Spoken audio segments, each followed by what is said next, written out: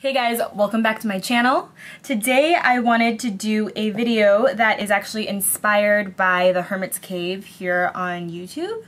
He is another tarot YouTuber that I like to watch a lot, and he uploaded a video the other day about how one card in the Otherkin's tarot resonated with him so much that he purchased the deck just based off of seeing that one card alone, and it was the Hermit card in that deck. And it got me thinking that I have that one card for several decks that I own, and it's usually either a deck that I love and one card just weirds me out a little bit, or it was one card that I saw and that one card made me fall in love with the deck. So I have 5 decks in front of me, and I just want to go through the decks and what my one card for each of those are. So the first deck that I have in front of me is the Muse Tarot, and I did do a full walkthrough of this just last week or something like that. It's really, really new to my collection, and I love, love, love, love this deck so much. Everything, basically everything about it. And there is one card that weirds me out, and it is the 10 of Materials, or the 10 of Pentacles.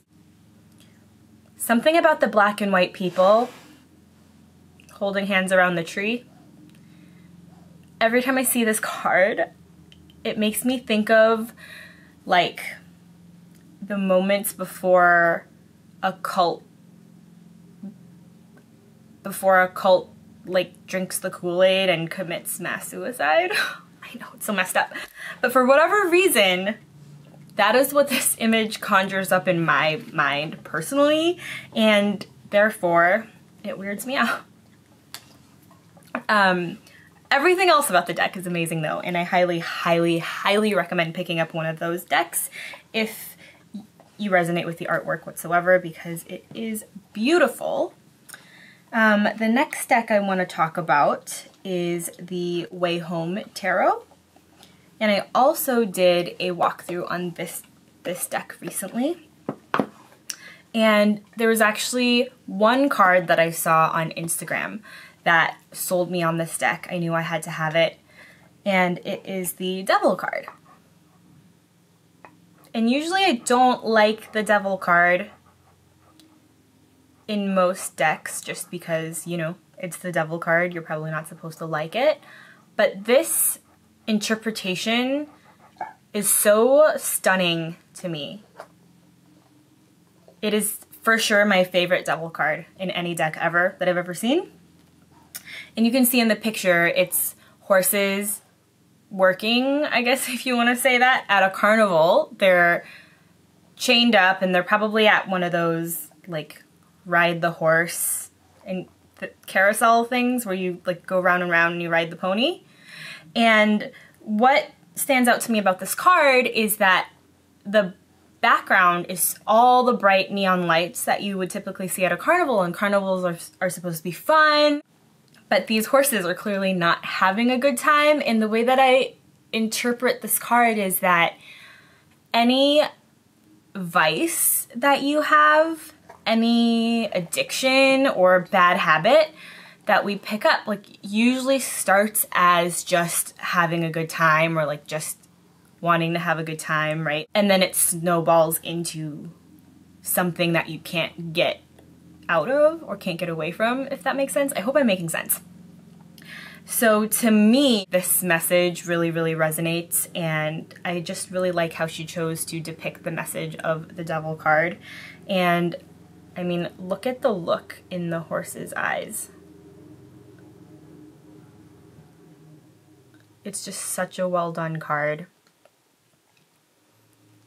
And yeah, this is for sure one of my current favorite decks too. So speaking of the Devil card, now on to a Devil card that I really, really dislike, and that is from the Tarot of Pagan Cats. It's one of my favorite decks for sure, because I am a cat lady in training.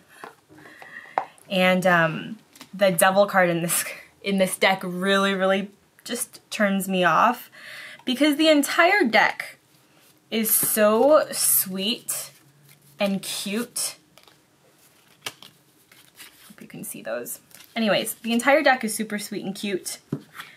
And then they had to go and give the cats bunny ears in the devil card, and it just really, really disturbs me. I hate even looking at this card. It, you know, whenever it comes up when I'm using this deck, I kind of go, which maybe is what they were going for, but man, I do not like this card at all. And what is that in the cat's mouth? Is it like a ball gag? I don't know what it is. Ugh, but those bunny ears, they just really, really get me. Now, on another note, Murphy! Murphy! Murphy!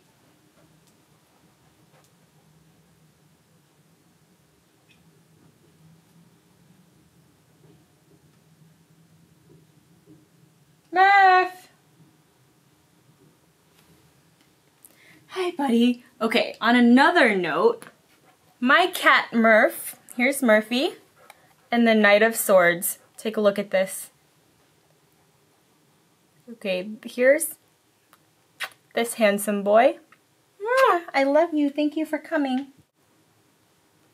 Every time I see this card, the Knight of Swords, I just see my cat Murphy, who is my biological cat. I birthed him from my womb, and he is the love of my life. So, bonus card there for ya. Okay, I have two more decks that I want to talk about, and the next one is the Fountain Tarot. I actually had never seen any of the cards inside before purchasing this deck. Just the box, the packaging drew me to it, and I picked it up. And it is a really, really beautiful deck. It's just got a really soft color palette, and they're really, really beautiful, and I do enjoy reading with these from time to time.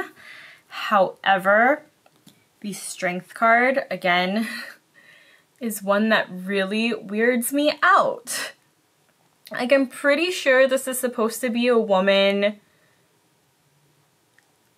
with a lion in the Strength card, but whenever I see this, it kind of looks like a white lady dominating a Native American man. And I just feel like that it just hits a little too close to home as far as, you know, the history of the United States. So it just, yeah, I cannot get over this card. I don't know, my dislike for this card probably is what prevents me from picking up this deck, because it does read really well, but I just can't get over this card. But it is a very beautiful deck. Very beautiful. Love the artwork. Really well done, aside from that one card. And then the last deck that I have to talk about is the Moon Void Tarot, and this is one of my favorite indie decks. And I actually keep this one on my nightstand. It's an illustrated deck that's mostly black and white with little pops of red.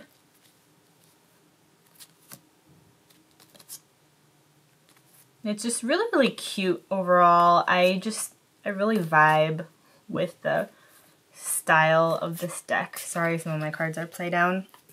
But the World card, probably going back to the fact that I am a cat lady at heart. I love this card. It just gives me the warm fuzzies. You know, to me this picture is exactly how I feel at the end of a long day where I've just wrapped up like a big project or something and I'm feeling quite content with myself, and then my cats come and snuggle me and I'm curled up with a good book, and it's just the best feeling. So yeah, I love this card. I really, really love this deck. If you like these images that you've seen, I highly recommend this deck. I really, really love it.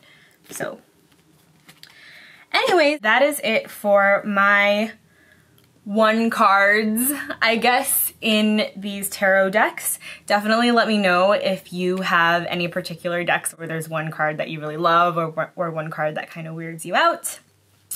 And I will see you guys in my next video. Bye.